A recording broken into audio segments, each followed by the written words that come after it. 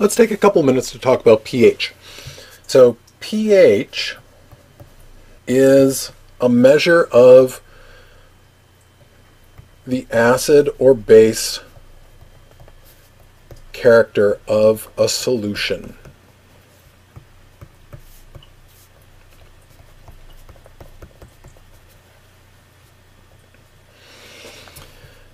Now I'm very careful in how I state that, because sometimes people think, well, pH tells you how strong an acid is or how weak an acid is. But we have to be a little bit careful, because strong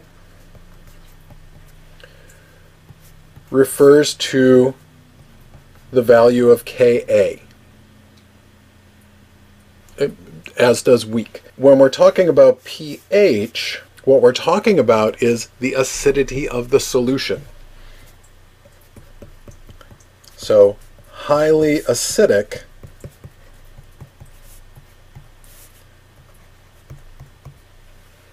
tells us about, or is something that we determine based on the pH. Seems like a subtle difference, but it's a very important distinction so that we can be very clear about the language we're using when we're describing acids and bases and when we're describing solutions. So if we're talking about pH, we're talking about the acidity or basicity of the solution that we're dealing with. If we're talking about an acid being strong or weak, we're really talking about the Ka of that strong or weak acid.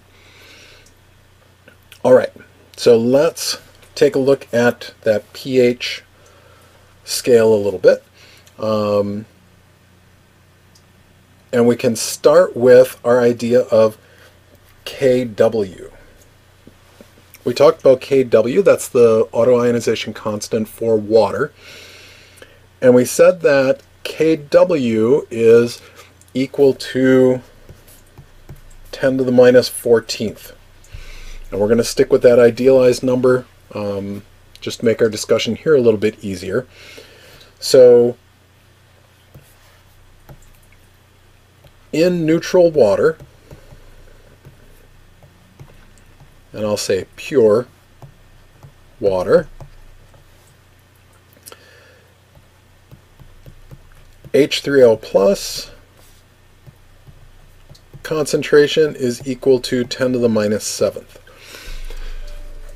Now in 2020, working with a number like 10 to the minus 7th really isn't that daunting. And we have calculators that can do all kinds of very, very large and very, very small calculations for us, so this isn't so bad.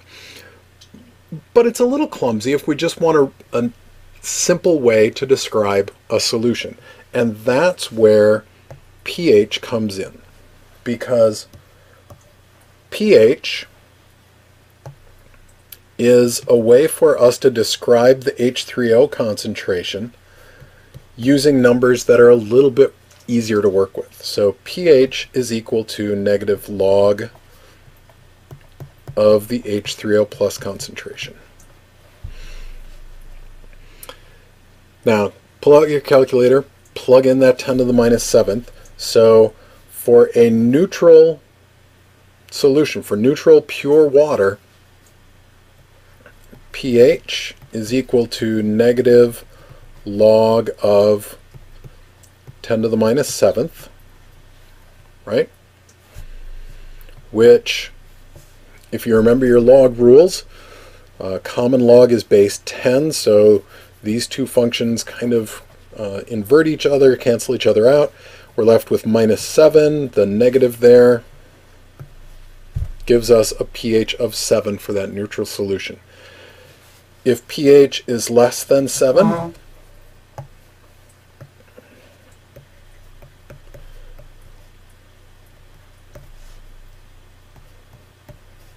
we describe that as an acidic solution. And if